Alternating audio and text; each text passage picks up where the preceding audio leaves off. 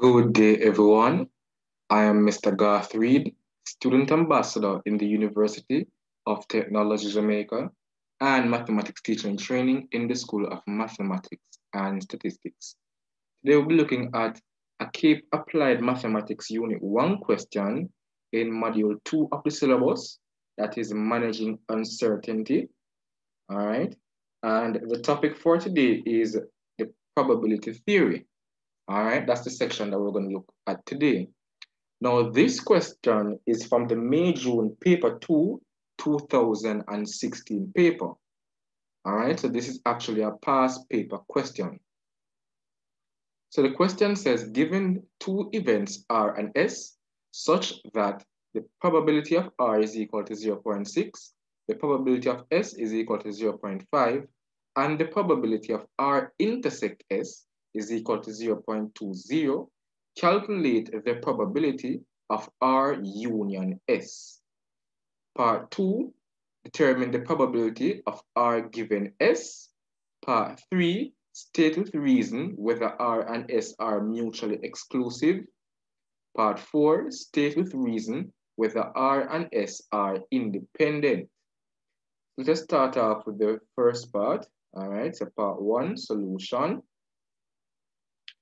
We are to calculate the probability of R union S. Now let us recall the general addition rule. All right, so the general addition rule. All right, the general addition rule.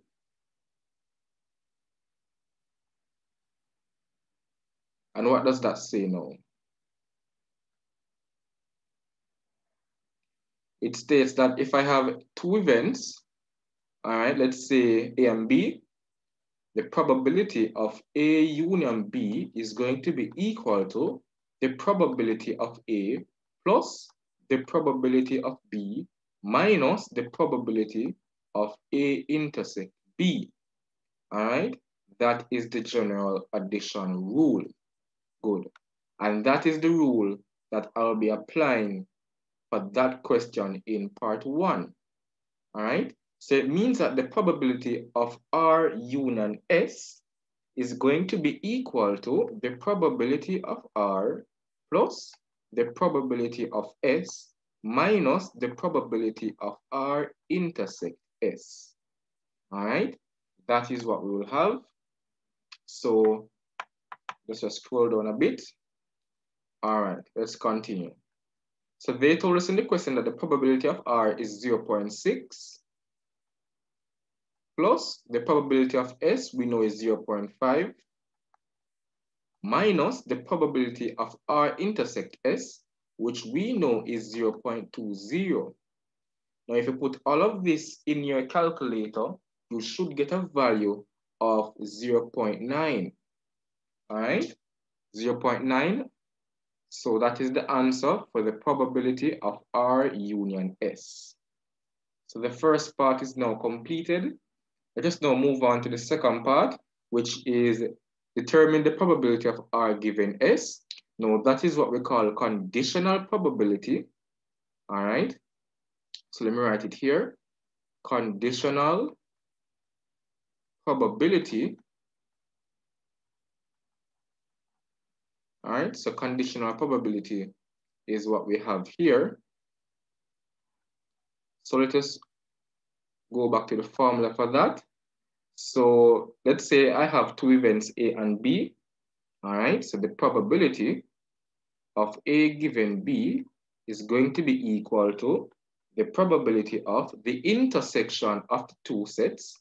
All right, so that's A intersect B. And we are going to divide that by the probability of the second set here, which is B. All right, provided that the probability of B is not equal to 0. Okay, good. If the probability of B is equal to 0, of course, we can't apply that formula. All right, so part 2, let's do down here, the probability. So part 2, solution. and we want the probability of R given S. So this is now going to be equal to the probability of the intersection of the two sets, that is R intersect S, all right, the probability of R intersect S, and I'm now going to divide that by the probability of the second set, which is S, okay? That is what we have. Now, they gave us the probability of R intersect S in the question, which is 0.20, all right? And we're going to divide that by the probability of S, which they also gave us, and that is 0.5. Now, if you put this value into your calculator, you are supposed to get 0.4, all right? So 0.4 is the answer for the probability of R given S, okay? So the second part of this question is now completed. Now we're looking at part 3, which says to state with reason whether R and S are mutually exclusive. All right, so we're looking at mutually exclusive events. That is part 3. So part 3, all right, part 3, solution. Now, what does it mean to be mutually exclusive? That is the question, all right? That is the question. Yes, so what does it mean to be mutually exclusive? All right, so let's write a statement here. If R and S, all right, if R and S are mutually exclusive,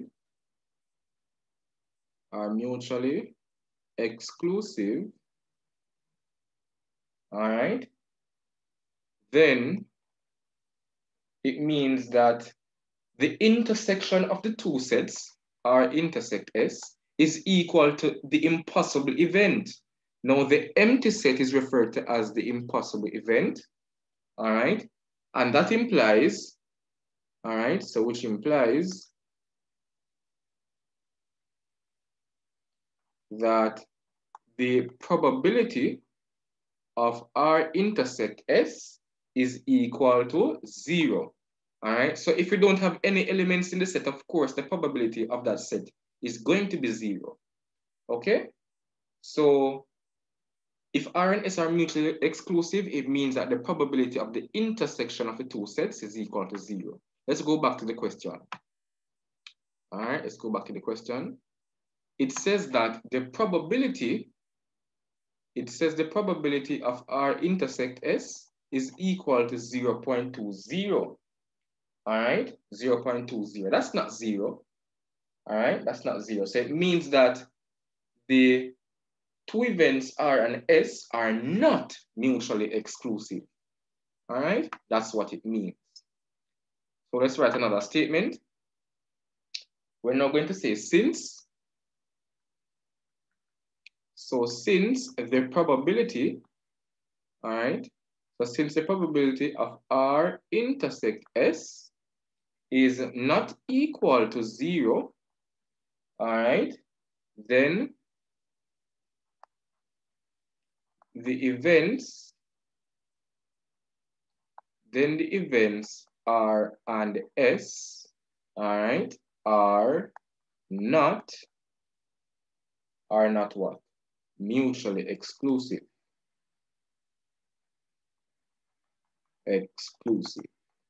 Good. And that will be our solution for part 3 of the question. All right. So we have stated our reason and all of that. Good. Part 4, state with reason whether R and S are independent.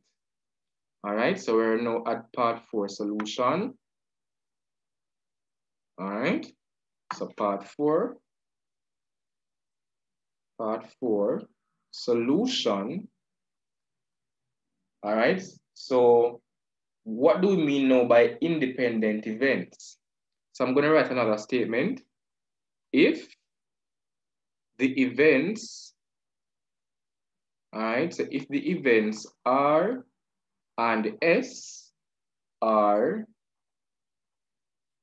independent,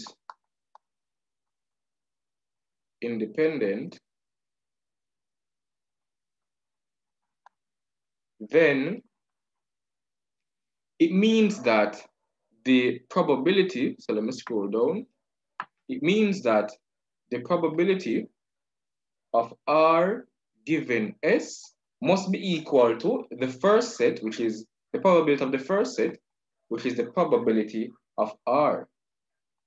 All right, that is what it means. So if R and S are independent, then it means that the probability of R given S is equal to the probability of R. Okay? Now we had already calculated the probability of R given S, and we know the probability of R already from the question. So let us look now and see if they are equal.